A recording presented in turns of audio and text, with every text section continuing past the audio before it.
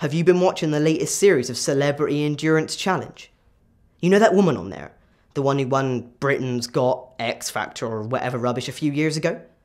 Well, I thought it'd be fun to start a few rumours about her on Twitter.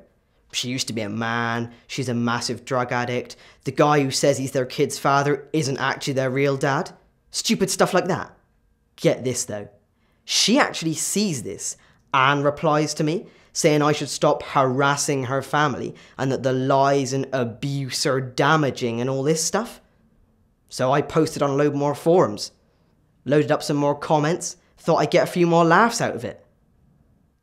I mean, what right does she have to say what I can and can't post on the internet? If she's bothered by it, she should just ignore it. I've not killed anyone. I'm not hurting anyone. Is trolling a valid form of expression, or should trolling be made illegal?